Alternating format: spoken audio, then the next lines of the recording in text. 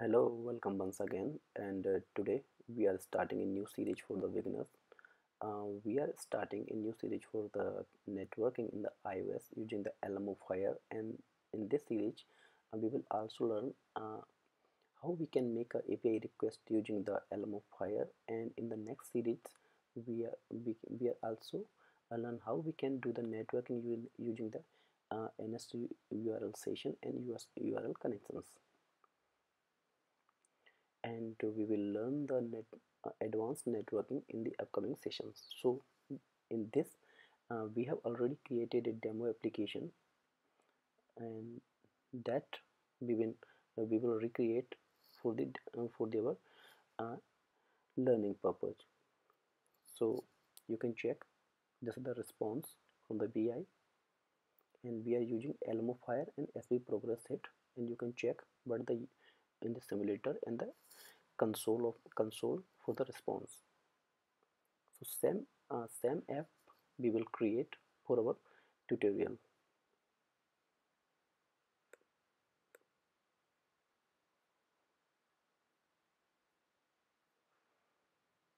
So you can check here. We have imported Alamofire as we progress it, and here is the documentation of the Alamofire. You can check this URL.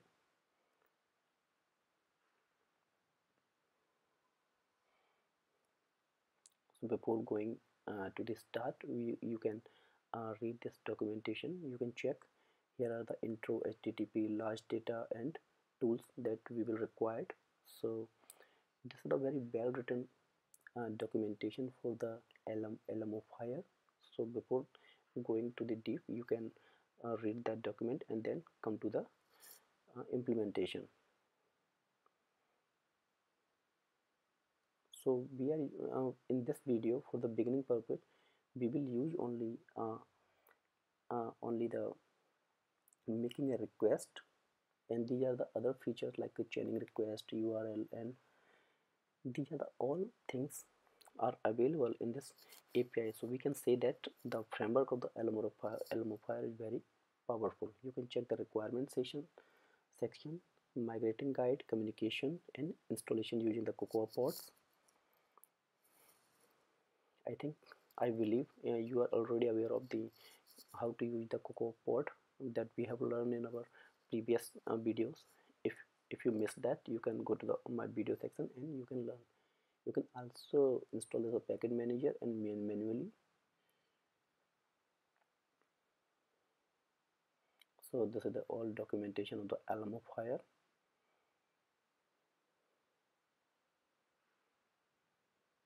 You can check here. And then making a request, click on this.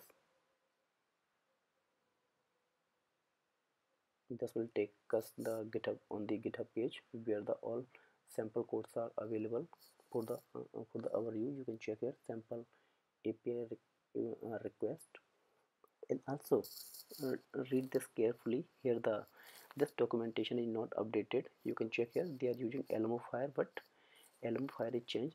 They are using AF instead of the Alamorafire in the uh, this version. So you can check in the sample in the our code or the our tutorial code. So here the different type of the response you can check: serialized, unserialized, and in format of the string and data.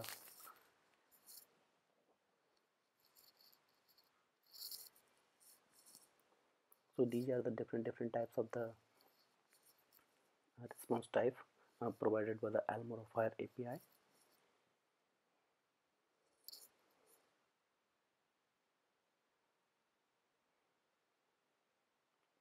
These are the response handler. These are the response validator. You can check the response code. Here the automatic validation. Go to the down, HTTP method and response caching.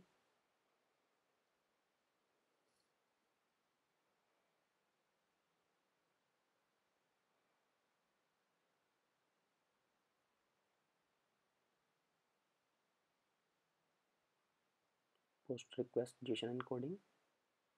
You can also use the custom encoding. like this structure. This is the custom encoding.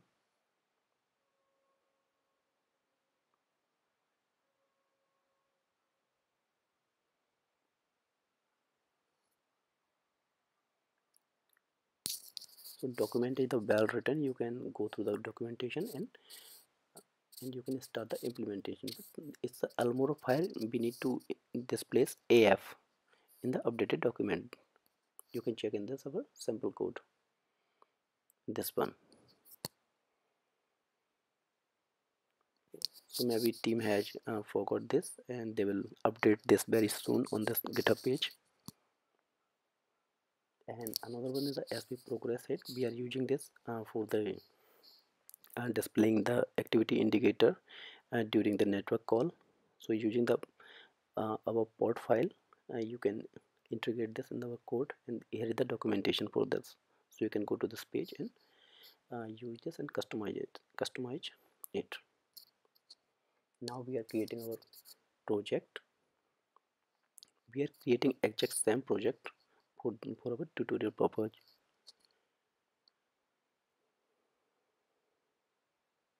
So taking the name,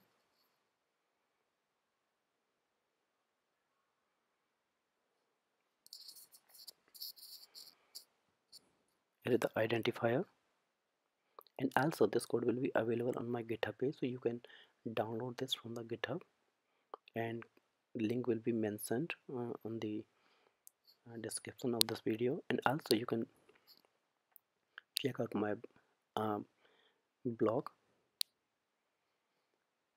So I am saving this project on my desktop directory.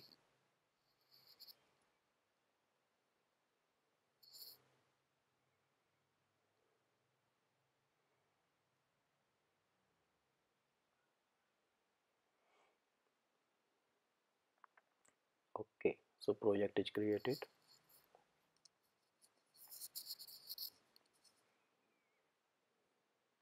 So you can check here. We need these two files, these two pod files. You can check it from this the Alamofire page.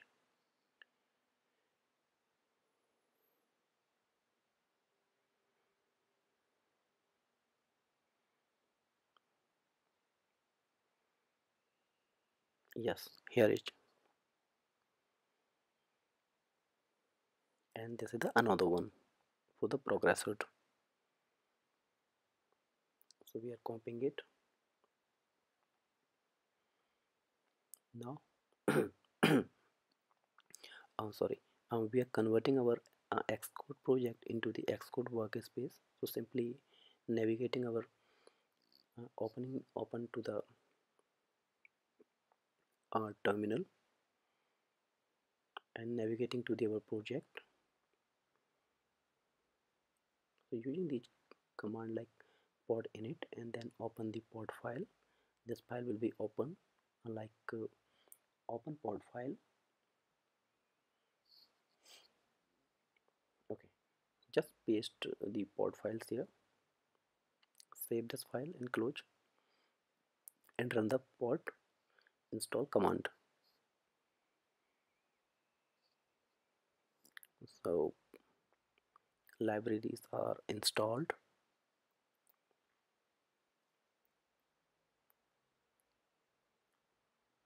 Open the Xcode project, workspace, and forward the Xcode project.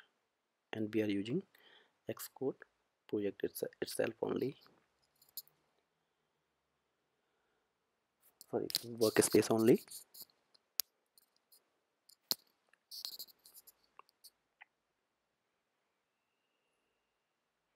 So going to the view controller, simply importing headers, headers of module, Alamofires and SVProgressHUD. So actually I have created this demo application for the reference and saving the time for the corrections and writing the code. So like we will not take this video longer. So we are copying this variables and constants.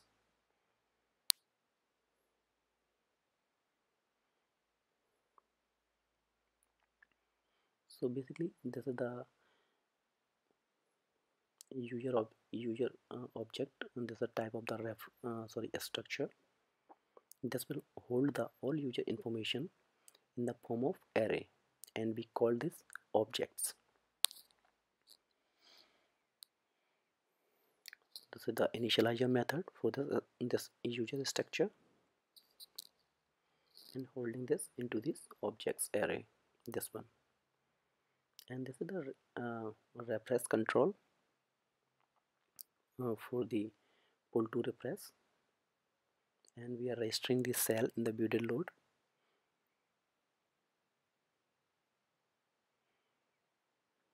Code for the refresh control, adding this on the table view in the third line, adding the action, and this one adding the table, and call for the API request.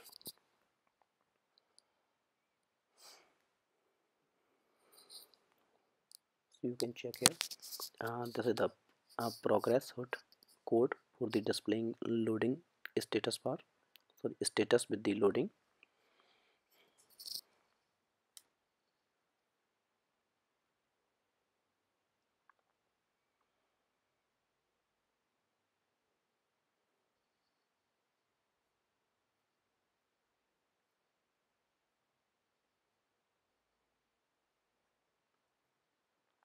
So we are copying it and pasting our build load.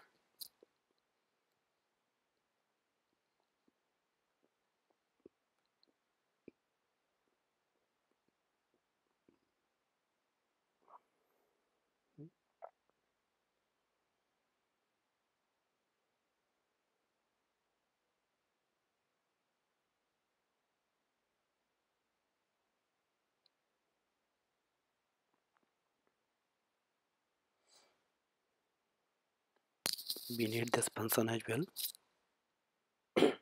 Sorry.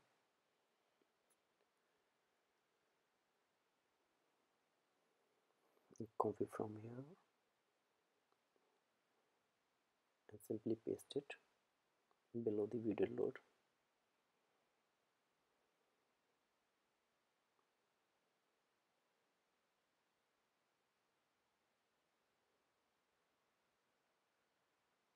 We need this method.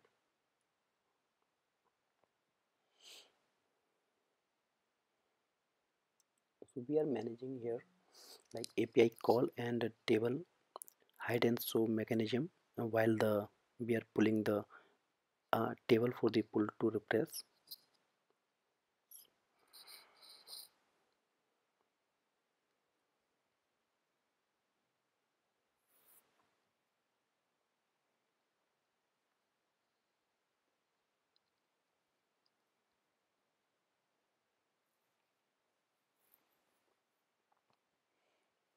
The other reloading the table is stopping the refresh control when the response is returned from the API call.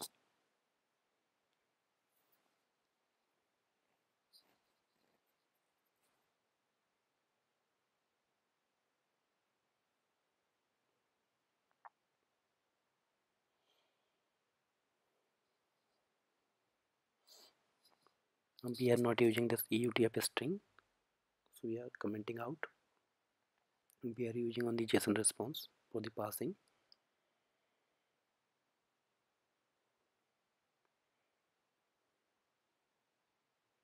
We are going to pass this over and creating the users and initializing the structure and storing it on the objects array for the displaying on the table view. Here is the variable.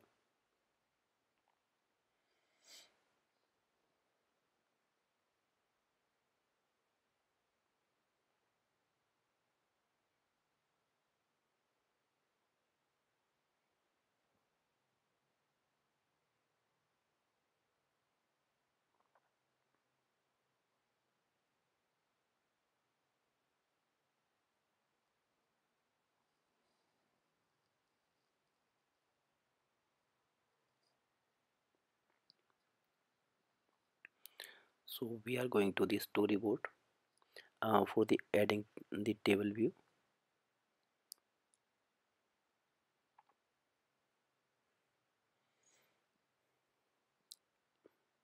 Simply drag and drop table view.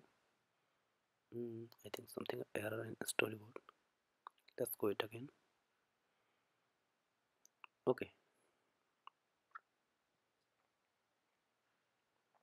simply drag and drop the table view and arrange it.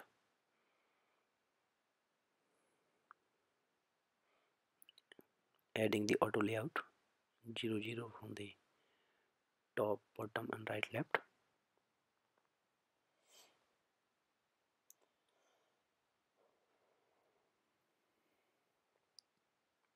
Adding the delegates and IV outlet reference for the hiding the table and supplying the data source and delegate, and reloading the table using the IV outlet reference.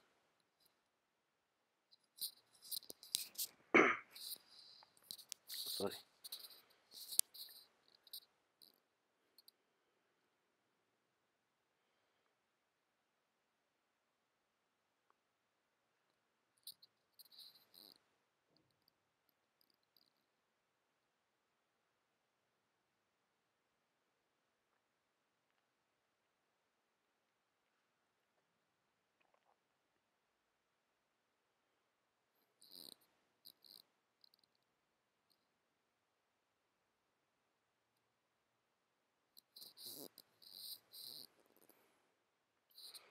In our view load, we are registering the table view cell.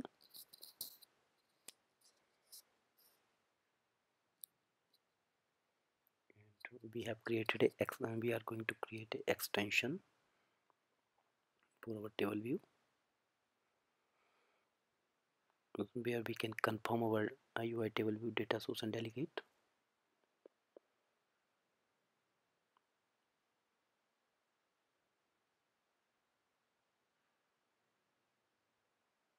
And paste it here.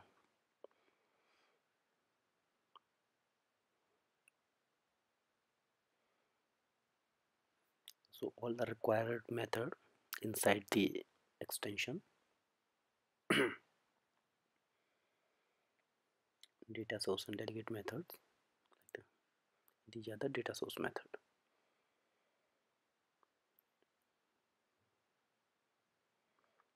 Array count, object.count, and populating the data on the table cell in the cell for row and at index method. I think everything is setting up. We can run the code.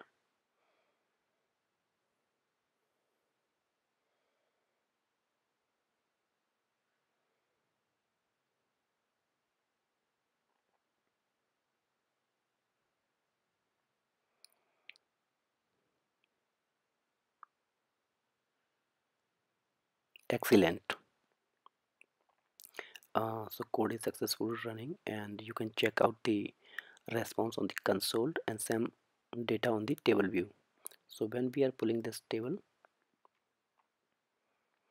just like this, yes, so we are pull to refresh is also working, and my network speed is very fast, so you need to observe this very closely, and this code will be available on GitHub. And so thanks for watching this video, and don't forget to subscribe and like this video, and also share this video